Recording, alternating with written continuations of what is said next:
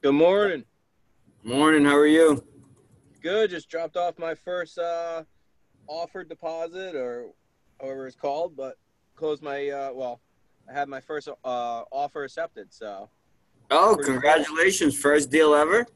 Yeah, well, on buying and selling side, I've done rentals, but yeah, this is my first like legit transaction. I would call it. That's pretty cool, no? Yeah, no, I'm pretty pumped. Yeah, just dropped off the check at the office, and now gotta head back to mine. That's awesome. Well, congrats on that, brother. That's always good news. Thanks. Yeah, pretty excited. That is cool. That is cool. How's everything else going? Good. I got others lined up. I just got to wait for one of them to come back to the country. They went to Italy, but they're legit. That's And I got a nice. few others. So So you're cranking. yeah, and starting to see everything pay off. So all that work Everything's pay starting off. to work. All the work you put in, right? It's starting to add up. Oh yeah. It's definitely I see everything starting to line up, and it just motivates you even more. It's just like you know. Definitely. How are you liking the calls? Oh, I love them. They're extremely helpful. Good, glad to hear it. Yeah, I mean, last week was the mindset. My wife hated it because it just doubled down on how I believe. So, My wife hated it. That's the best. yeah. Um, yeah, I think the good thing for you is like in our business, a lot of the stuff that we do, we're kind of like you get to a certain level of, oh, I need to think bigger, and then you start to like figure out how to think bigger or how to leverage your business or how to build the systems or how to build the tools. And in your case, you're getting all that stuff up front. Cool. Yeah, you guys have been awesome. Absolutely awesome. As a matter of fact, I talk to agents throughout the office, and I'm like, hey, you guys got to hop on. I'll share the link. Yeah, we I'm like, appreciate that. you guys are crazy if you're not hopping on. Yeah, definitely. And you get to learn from people who are actually in the business doing it, Absolutely. which is also cool. Yeah, I was just actually listening to, oh, man, I don't know if it was you or your brother on David Hill's podcast. I've been listening to his lately. I think we were both on it. I think we were both on it 2 different times. But yeah, David Hill's demand. Is he the team leader in your market center? Yeah, well, he's one of the offices in Glastonbury. Okay, yeah. So He's the man. Yeah, we were on his podcast. We're actually in his profit share, so he's a good dude. We learned a lot from him. He used yeah, to he's do a lot of coaching and training, but I think he's busy being the TL now. So that's cool. yeah, he does a lot of recruiting and all that too. Good dude. Good dude. Yeah, solid dude. Yeah, some people hopping on the call. What up, Omar? How are you? Pretty good, man. How are you? Good, man. Good morning. How's business Good going with morning. you? It's going pretty good, man. Just taking another listen this week, so. Nice. That's always a good thing when you're taking new listings. Yeah, trying to get a commercial property under contract as well. So we'll see how that goes. Cool. Hi, Barbara. Good morning. How you doing? Good. How are you? Great. Hey, I'm really finding some good leads through Facebook. Yeah. So, are you making those ads yourself? That one I think I sent you one of them that I had that last one 40-something leads. Yeah. I didn't make that one. I paid for that one, but I quit paying because it's easy enough to figure out. So I just put another ad on for homes under like $298. I can't even remember what that ad was I sent y'all, but I had another one for homes under $298,000, Yep. and I got 43 leads, and I just went through inspections and appraisals, so I'll be closing on her. But I did an ad for a girl yesterday for an $880,000 home. She got 3 leads for $1.78 each. How'd you do the ad? You got to show me. We got to set up a call maybe next Friday or something to show me how you're doing these ads. Yeah, maybe we should talk a little bit about Facebook ads. Yeah, we will. I'll put it on next week's coaching call. Because I know Kyle definitely does a lot of stuff, but he outsources it. So maybe next week we could have Barb kind of show us how she does it, maybe show us how to actually create an ad for those people that don't want to outsource it or pay for it or don't have anybody in their market that does it. Could work. Yeah, I'm still working on mine. Does anybody else do a lot of Facebook ads successfully? Dang it. I just started my page, and I had one thing where I had 700 people interact with it. It was insane. That's It cool. was the home snap. I don't know this. Yeah. This third party, they send us articles, and I just put it up, and I hashtag like Paris, London, everywhere. I was just hashtagging everything, and I think that's what got so much attention to it. Cool. Yeah, we'll have to do a call on that. Definitely.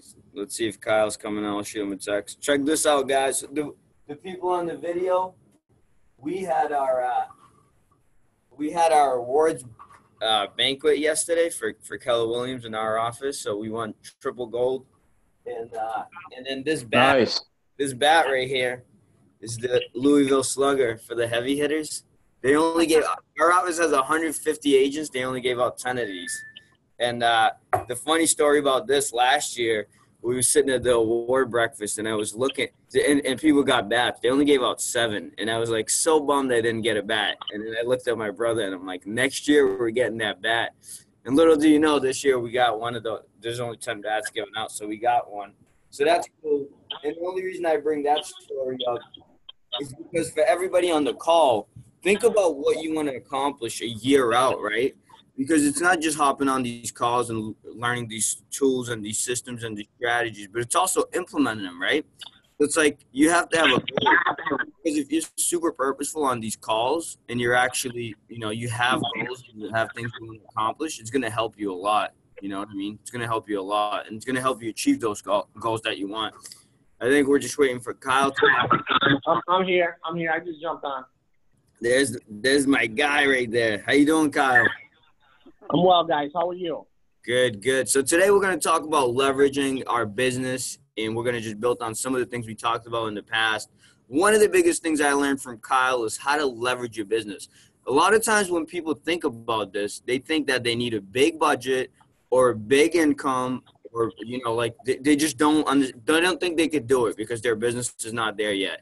I'll give a good example. One of the things we did after we met with Kyle, and he told us, like, hey, you guys, there's certain things that make money and certain things that don't. And one of them was a home inspection, right? For us, that could be 2 to 3 hours. He's like, you could pay somebody. You don't need to put them on payroll. Pay them $50 to do a home inspection, and now you just got 3 hours of your day back that you could lead generate. So, Kyle, let's kick it right over to you. When it comes to leveraging your business, what would you say maybe the top 3 or 5 priorities of things that you need to be doing? And what I mean by that is, what should you leverage out first, and what should you leverage out last? Like, what is the goal? So the first thing I would say that you have to leverage out, I think you hit it on the head. The first 2 or 3 things I would leverage out would be home inspections, appraisals, water meter readings, and smoke certificates. And why do I say that? Why? Right. So those things bring me no money.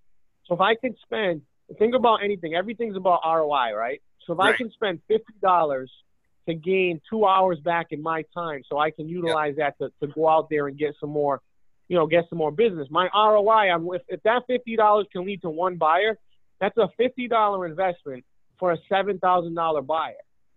It's a no-brainer. So people get too bogged down with, oh my God, I'm spending $50. Correct. You're spending $50, but you're making what you're able to make on it is much higher. You know what I mean? So it's like 50 to make 7,000. I'll do that all day long. So you have to think of it like that. You know, Absolutely. you can't look at it like you're spending $50. It's a sunk cost to make more money. Right. So you're getting 2 to 3 hours of your day back. Now, here's the key here, right? Here's the kicker. A lot of people will go out and not do dollar producing activities when they get that hour back. So what should you do with those 3 to 4 hours that you get back? What are the important activities we should all be focusing on? So those hours, guys, if you're just going to use those time and just sit in the office or go home and hang out or go eat lunch or go eat dinner, that's not a good. That's a waste of $50. But if you're going to take that time and meet new buyers, prospect, call new sellers, get out there, be at listing appointments, be out with buyers, that's a good use of time. That's the difference.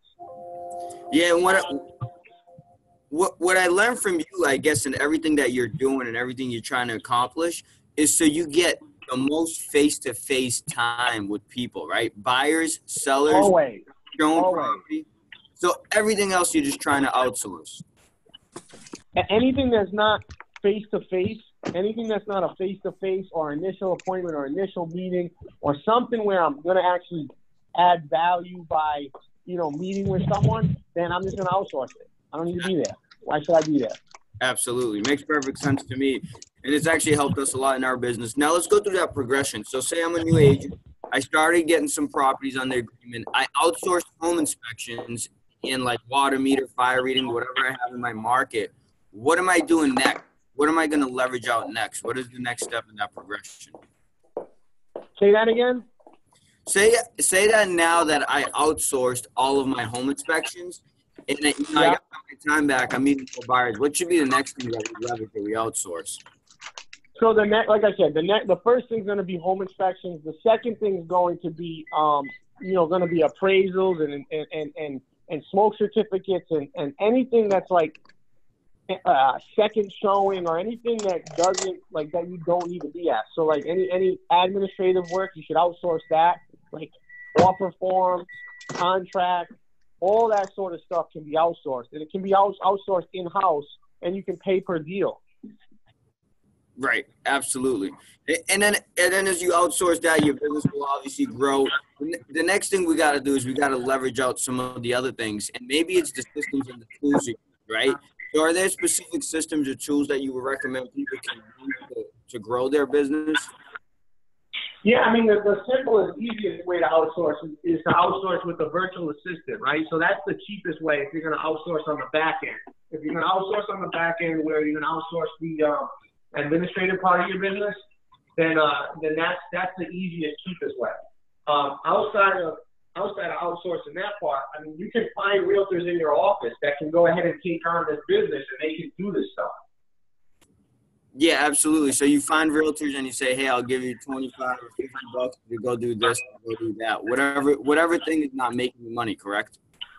Correct. Now, as far as getting some tools and some systems in place, I think a lot of people, because they don't have good systems, they don't do as much business as they possibly can do. So what would you say are some tools that they could use to increase their business? All right, so first of all, you have to, the biggest, most important thing is you have to get systems in place that you know how to utilize first. If you don't know how to use the systems, then it's not going to be easy for you to teach it to someone else, right? So You need to make sure all your systems that you're utilizing, whether it be back-end, whether it be inspection, whether it be appraisal, whatever that looks like, you got to make sure you know it. If you don't know it, then how are you going to teach someone else how to do it? Right. Right. So the systems, I guess, to your point, the systems that need to be in place, those systems have to be thought out before you even go out in the field and you start outsourcing the stuff. Yeah. So you basically, what you're saying is you got to go get something like, for example, a system. We'll use Boomtown because that's a popular one as an example. We'll use Boomtown as a system that you get to help you follow up with leads and to have all your contacts in one place. First, you got to learn how to use it. Then what you were saying is you can hire an ISA or a virtual assistant to go in there and work that system for you. With the whole purpose of you being out with buyers and sellers more and more and more, correct? Right. I mean, what your goal should be, right? And this is what I say to myself all the time. My goal should be where I put everyone in a position to succeed. I'm relatively good at meeting people, closing a deal, getting from A to Z, getting buyers and sellers to kind of sign on with me and move forward to get them to get to their final goals. So what does that mean? I don't want to be tied down with doing any of the back end BS, right? I need to make sure that what I'm able to do is focus on what I'm good at, whereas I let the other people, my admins, I've hired admins to handle the back end, so I'm not bogged down with minutia, and then they have a system in place. They know what to follow. So right now, the way I'm set up is I have an admin that just does scheduling all day long. Yep. All she does is schedule. Yep. I get a phone call, I get a text, I get an email. She knows to set up the schedule for buyers and sellers. That's number one. I have another admin that handles all listings. All she does is listings. All day long, she does listings, listing paperwork, listing docs, anything that relates to listings. I have another admin I just hired that does, all she does is going to do emails. She's just going to do emails, okay? So that kind of rounds out my admins, right? That kind of rounds out my admins. And then the other thing I do now on the outside, I've got guys that do smoke search. I've got guys that do appraisals. I've got guys that do inspections. So I have 2 runners. Each one of those runners is trained to understand how to do a smoke search, an appraisal, or an inspection. So I'm not gonna do that. I'm not gonna spend my time doing something that's not gonna bring any value to me. Yeah. It's not gonna bring any, you know what I mean? It's not gonna happen. Which makes perfect sense. So for a newer agent who might not have those kind of resources to get all those people in place, I think one of the great ways you could do that on a smaller scale is to get something like a transaction coordinator in place. Have you used that service before, or are you familiar with that? That was where I was going last. So my last person that I just hired actually is a transaction coordinator. What they do is they charge me X amount per deal. They take it from contract to closing. Right. And that way you don't got to be bogged down with that contract to close piece, right? Yeah, but what you need to be careful of and what you really need to do, and is very, very important, is you still can't step out so far where you lose that. You're going to lose that personal touch with your clients. So I still touch every client. I try to touch every pending transaction once a week. Yeah, you do. And I just hit them with a quick text. That's impressive. And what would that text look like? Hey, just wanted to check in. How's everything going? If you have any questions, please let me know. Simple, super easy. I love it. It's one text that I copy and paste, and I send it to every single client. And for you, that could be as many as 100 clients at any given time. That's correct. So that takes 2 hours. Right. We use a transaction coordinator in our business as well, and I think you hit the nail right on the head when you said you can't lose that personal touch. So what we do, we don't have 100 people pending at any given time. So each and every one of our active clients that are under agreement, we will call them every Tuesday and we'll let them know, if it's a listing, what happened this weekend, if it's a buyer, what happened this weekend. And when you get to that's different. So that's different also. So that's different. So those are different clients. Like those are my active clients. Yep. Every Tuesday morning I check in with every active seller, or not buyers because I have too many, but every active seller I check in with on every Tuesday. Then on every Thursday or Friday I check in with every pending deal. Wow. So are you making physical phone calls, or are you just texting because it's too time consuming? I try to text unless they're buyers that don't text. Yeah. So they actually physically want to talk to you. Correct. Gotcha. So those are some great systems and some great tools that people can implement in your business. And what I love about what you're teaching too is it's very cost effective, right? They could take a transaction coordinator for a couple $100 a month. A couple $100 per deal. You're only paying them when it closes, and they take your transaction from transaction to close. Now that you can go out and build business. Let's talk about the mindset of people who don't want to spend money in their business because they're like, oh, maybe my business isn't big enough. I have the time to do it myself. Oh, the mindset of thinking that way, that's the wrong way to think. So you're not understanding the purpose of if you think like that, you're missing the whole point. Right. The point is not to, obviously I can do all this myself. I mean, I can do smoke search. I can do letters. I can do all that stuff, but it's not, I can use a $10 an hour person, a $20 an hour person to do that and give and help the economy, move. Obviously, that's one way to look at it. But at the end of the day, help my business grow because I'm not focusing on that stuff. Like looking at it and saying, oh my God, I can just do that better. Yeah, no shit. I can do an offer better. I can probably be great at an appraisal, but that's not helping me. That's not helping my business. Right. And you're also giving, like you said, making the economy better just simply means you're giving a lot more people a lot more opportunity, right? Yeah, and you're giving, honestly, man, you're giving, I'm allowing, there's 2 realtors in my office that I've helped out with throughout the last 2 years that all they do is help me with that stuff.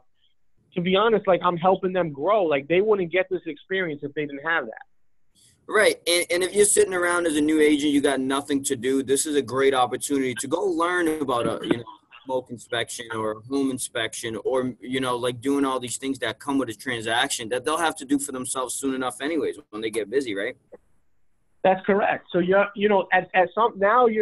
when you get your buyers, right, or when you get your sellers, you go to do these things. You've already had so much practice and experience doing them with me that you look like a pro. Right. Because you've done hundreds of them even before you made it even have a deal. Correct. Absolutely. So we talked a little bit about outsourcing on a small scale and a large scale, meaning, piecemealing it by getting a TC and a virtual assistant, or what you do is you can bring on an admin when you're busy enough. You basically outsource everything so you can spend more time in your business. We talked about some systems like Boomtown. Are there any other specific systems that you think can help people spend less time, like doing stuff that they shouldn't be doing, but instead of leveraging it or outsourcing it to people, outsourcing some systems? Are there any good systems that you can recommend to people? I mean, the systems I utilize really, I use a Salesforce.com iJungle CRM, which is helpful. It kind of allows me to put everything in one space. And then outside of that, Google Calendar. To me, Google Calendar is just the best. Like, you really can't, to me, that just makes everything so much easier. Everyone has access to the same thing. Everyone has access to understand what's going, to me, that's the ideal situation. Yeah, we've spent some time with you, and we see that you live and die by that Google Calendar. You look at it, you make your phone calls from it. You could use that thing almost like a CRM, and it's a free tool. And a lot of people don't understand that you could go pretty far with some free tools, right, Kyle?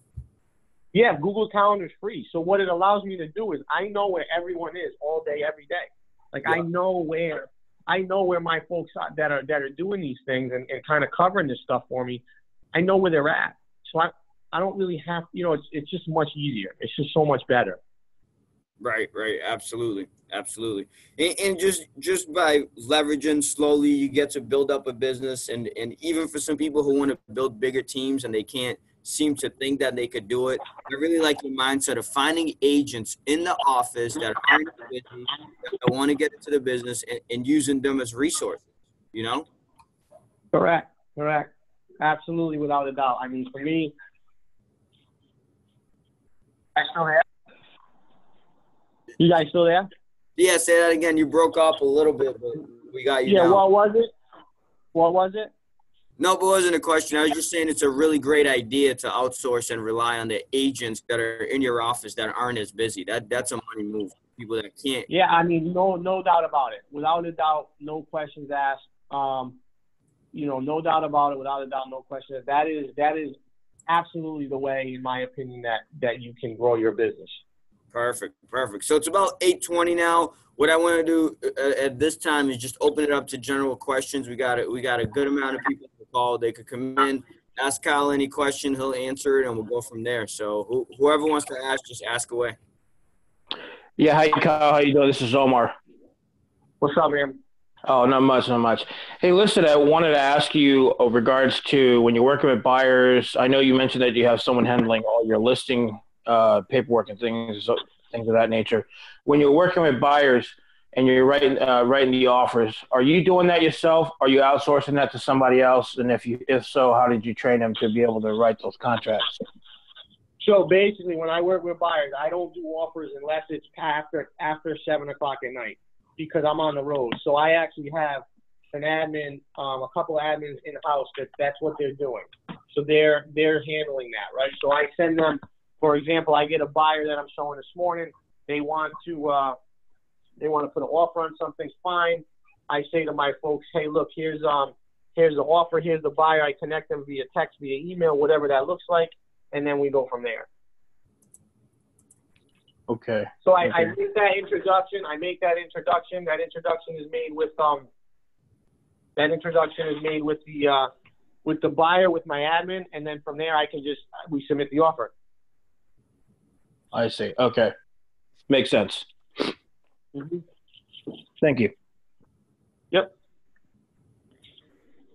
Hey, this is Barbara. Good morning. Yep.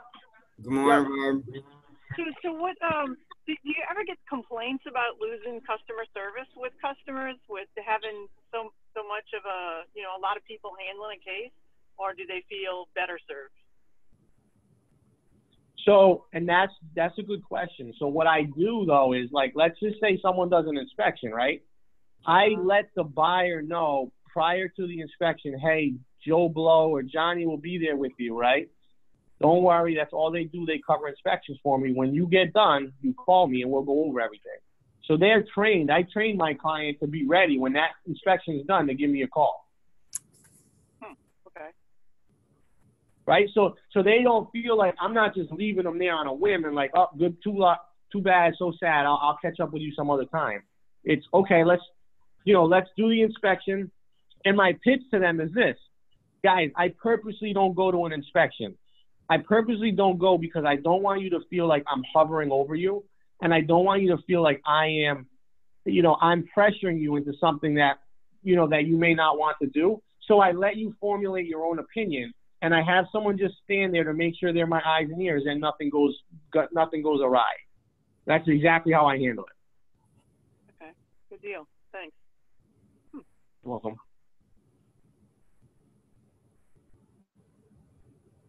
Anybody else got any good questions for Kyle? Just jump right in.